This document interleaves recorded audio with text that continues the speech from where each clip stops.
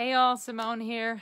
I am in the mountains now. I just got to Tahoe yesterday where I'll spend my next month, and it's beautiful here, although you wouldn't believe it if I told you there are mountains and mountains of snow still all around me. But this week has been an interesting one because I've been talking to a lot of people who've just been having a lot of conversations around system strategies, and everybody hoping that those are the things that are going to be the winning thing to take their company to the next level. And while we need really good systems and strategies, they only really work if you have the right people working with them, right? So the only way to really exponentially increase your revenue is through teams. So you want to get the right people on the bus, in the right seats, so that they can help you take this thing to the next level. And so you need the inspired team, and you need the great leadership that you're going to provide with the right systems. Because otherwise, if you don't do that, if you don't have those other people helping you with everything, it'll be all up to you. It'll be up to you to control it all. It'll be all up to you to make the right decisions. And it'll be all up to you to tell them every single little thing, and they're going to be bored to tears and not terribly inspired about that. So we really want to make sure that we get this right. Otherwise, you lose control, you lose tons of money and time and momentum. And here's a really crazy number. Did you know that it is about 15 times, so one mishire, one person who's not in the right spot, who doesn't have the right direction, doesn't have the right support from you, costs you 15 times what they make in a year. So you got to think about that. If somebody on your team makes $100,000, if you don't support them right, it'll cost you $1.5 million over time, over 1 year, right? So that's pretty crazy stuff. So when I hear people tell me that they are going to get to that team thing down the line once they have their product dialed in and the rest of their company is running great, I feel sad for them because I know it's not going to go well. I know that they're going to be spinning their wheels and that they're not going to get where they want to get. So you might be wondering, okay, so how do I get that amazing, inspired team that's going to take my company to the next level? And it's really, I'm going to call it your A-team. You need to hire that A-team. So, hey, Dan, nice to see you. I haven't seen you in a while. So the A-team really has a lot to do with who's on it. And then, so you hire for it. And then the next thing is you're going to have to look at who's on your team already and make some tough decisions around that. You have to get really honest with yourself around that. And then the next thing that's even more scary is now you've hired this A-team, you have top graded your A-team that you already have. Now you have to lead that A-team, and that means you have to be amazing at it, because it doesn't really work if you have these amazing people who are working with you and you're a dud at getting them across the line. So all those things have to really work together. So how do I hire for them? You have to have the right systems in place to hire for that A-team. So we think about the same analogy again, get the right people on the bus and then put them in the right seats. And then you have to have a planning system that's really going to help define for them what that right seat is and how they can be impactful and how they can really take your company to the next level. So a lot about it is setting the expectations right. And it's not just the expectations from you to them, we'll come to that later, but it's also what they expect from you. It's a really big piece. So that's about getting the new people on the bus. But then your existing people, and this is where a lot of startups have so much trouble, because I know you might have hired people who were willing to give you their time when you didn't have a whole lot of money, or you know, your friend, your cousin, your sister is working for you because they had a skill set that sounded great. And overall, it may have been just a decision to get a body in a place where you really needed an A player. So now you're stuck because you have this team and you're all buddies and you don't really want to rock the boat, but that's what you really have to do. You have to rock the boat. And here's why. You can't afford not to. Because this is what's going to happen. If you don't really look at your team and start top grading them, and I'll talk in a second about what that means, that means you're going to be bringing along dead weight when you need to sprint. So how can you sprint when you have a ball and chain attached to your leg? And that's kind of how it is when you have a team that's not optimized. So super important that you pay attention to that.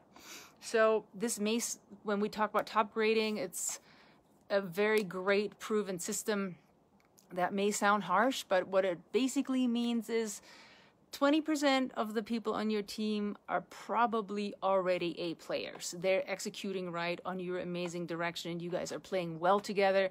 You're optimized, you're aligned, and you can take this thing to the next level. Now and then there's 60% of your people who are probably on the right way, but they might need some help. They might need you to step it up as a leader so that you can help them grow and you can support them in the right way so that they can become A players. So you have to help them up level, right? So that's 20% of your team that's already good, 60% of your team that needs your help, and then the other 20% are probably not the right fit. So when we grade our people on our team, how do we do it? We look at it in 4 different ways, and it's can do, will do, team fit, and company need. And anybody, when you look at that bottom 20%, it's very likely that they will at least not fit one of those categories. And if anybody on your team doesn't fit all 4 of those categories, they're not A players. So you have to really be honest with yourself and think about, you know, where they might fit better. Sometimes it's just about bringing them into another seat on the bus, and sometimes it's really in their best interest and in your best interest to get them off the bus. So think about that idea. First, you hire the right people. Then you look at your existing team and top grade them. And then the third thing is you have to become that A+ leader. So you're not managing people at this point. You are growing people. And so your question always with your team should be, how can I unblock you? How can I support you? How can I help you grow into this level that you can take everything that you're doing and take it up another notch? So that's really your function as a leader. So then you have to think about this other thing as in your culture, and that's another important thing, because when you have a team of A players, you can't just have a random culture. So this is really important, because say your team is kind of so-so, and your culture is kind of less than so-so. You haven't really paid a whole lot of attention to it, because what you've been doing is you've been building this thing that's amazing, or that's going to be amazing. So culture has kind of gotten the short end of the stick. And some people say to me, hey, you know what, I don't really have a culture. Well, guess what, buddy? You have a culture, whether you believe it or not, and most of the time, if you don't do anything about it, it's going to be a crappy one. So when you have a team of A players, they expect an environment where they can succeed. So that means you have to take care of your culture. And A players expect a culture of discipline, because they are in it to win it. They don't accept anything less, and you have to provide that for them. You have to provide the container for them. They can take care of it, but you have to make sure that you help them set it up right, or that you have set it up right for them to start with. So what does that mean? This culture of discipline, it means a culture of extreme ownership. When you have an A player, failure is not an option. They are in it to win it, like I said, and they absolutely need you to support them in that. So it's a really big deal when you think about how you help people be on their best. So they will do everything they can to do their best, but they rely on you to give them feedback, and to give them that feedback consistently and regularly, so that they don't waste their time going down a route that isn't really going to work for you, right? So consistent and regular and honest feedback is super important. So you have to be really willing to set those standards and then hold them to the standards. They want to, they're willing, but you still have to help them be there. So you do that by setting the standards and then also giving the feedback so that they know what's working, what's not working. And a huge piece of that is celebrating wins. Because if you don't tell people what they're doing well, they don't know what to focus on.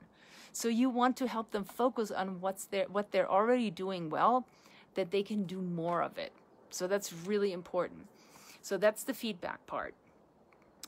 It also means there's really no room in your company for excuses, for stories.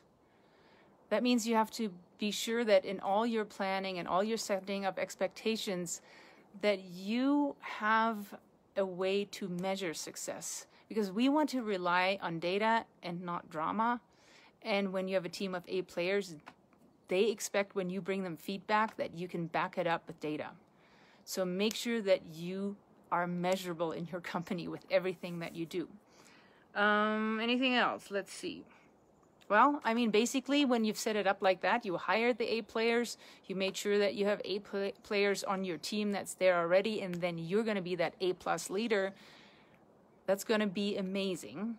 Now you just have to reinforce it over and over. That means actually you're becoming the chief reminding officer. Because here's the deal. When you have that team of amazing individuals that make that amazing team, they won't stand for less. If you can't give them those standards, if you can't set those standards and hold them to those standards, it's not going to be a good environment for them where they feel like they can contribute, where they feel like they can have impact, where they can have influence, and they're going to leave. They're going to find a company where they can do that. So this is it on how you exponentially can raise your income, hire the right people, have the right team in place, be an A+ leader, and then have that culture of discipline and hold people to their standards, and you'll be great. So that's much easier said than done. If you want to find out more about that, go to bulletproofstartups.com and watch our free training there. And if it fits, you can even book a call with me. But that's the most important thing you can do to really help you get this dialed in. So you guys have a great week, and I will talk to you next time.